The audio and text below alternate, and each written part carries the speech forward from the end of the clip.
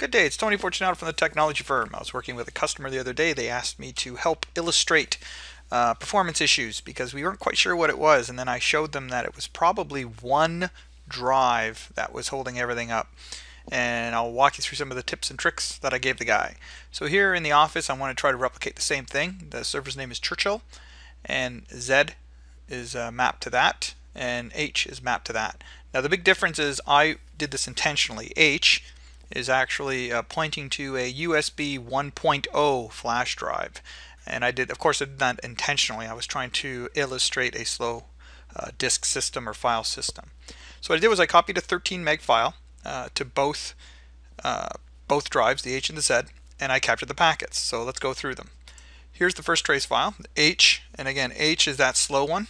Alright, so we'll start with the slow one first. Doesn't matter which one we do.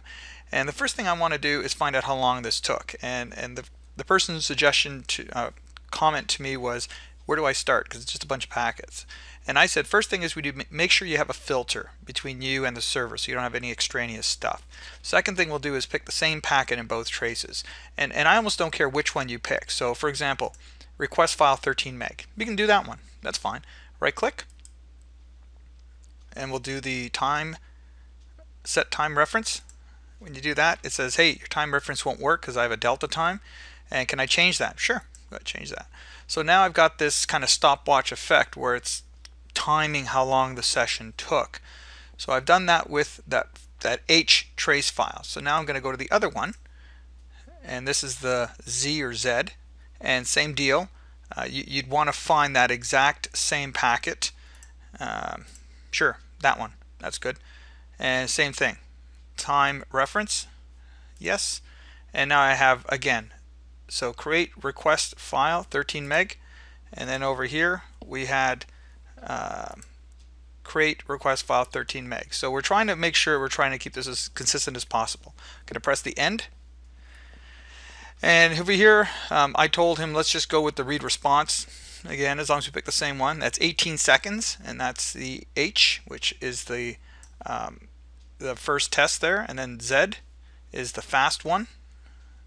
So let's go to the bottom, and same deal. We can just do close response again, as long as you close response, there it is. So close response, close response. So this one was 19 and this was 3. So that's pretty obvious that all of a sudden we can see Z is fast, H is slow, and that's the way I designed that. What else can you do? Well, I said, hey, you know what you can do? Let's go to View. Let's go to Packet Details, and we can actually come over to the frame header, and we're going to use this field name. So time delta from previously displayed frame, right click, copy, and field name. So now I don't have to type it in. So stats IO, and this is our IO graph. It's not really telling us too much right now, so we're going to change our unit to advanced. And by doing that, now I can paste that field name and change this to the average. So it's going to give me the average time per, in this case, second. So I'm going to hit graph 1. And by doing that, now I can see there's my average response time, or delta time, if you will, between frames. So this isn't an exact science, and you could have done it 3 million other ways, but this is just a great way to start. So that's the first one. Now let me do the same thing with the other one. Again, stats IO. And we're going to do the same deal here. Unit, advanced, paste, and average. And hit the graph 1 button.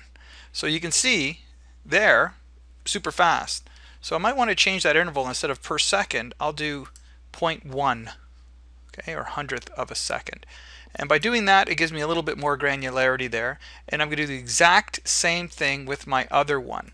So I'm going to take this, 0.1, and now you can see a lot more delay. See that? So now I know that file system is definitely slow. It's not the server, because the server was fine over here, wasn't it? The network's fine, the router's fine, the switch is fine, the PC's fine, everything's fine.